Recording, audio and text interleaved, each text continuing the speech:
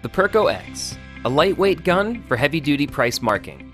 The Perco X gun allows you to print a variety of information and apply it quickly and easily time after time. How to load the Perco X.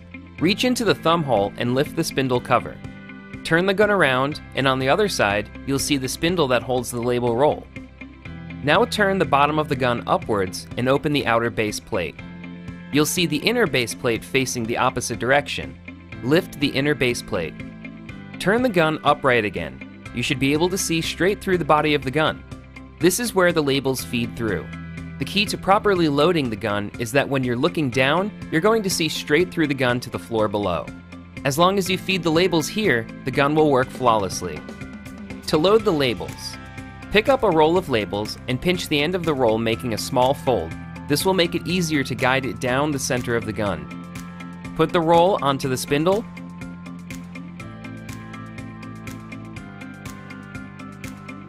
and bring the end into the center and feed it through the body of the gun. The labels will pass straight through.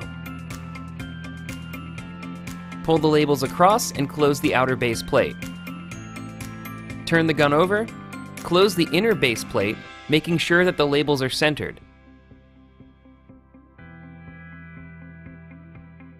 The labels should be in the center of the plastic teeth. Your gun is now loaded. If the labels aren't advancing, gently pull them through.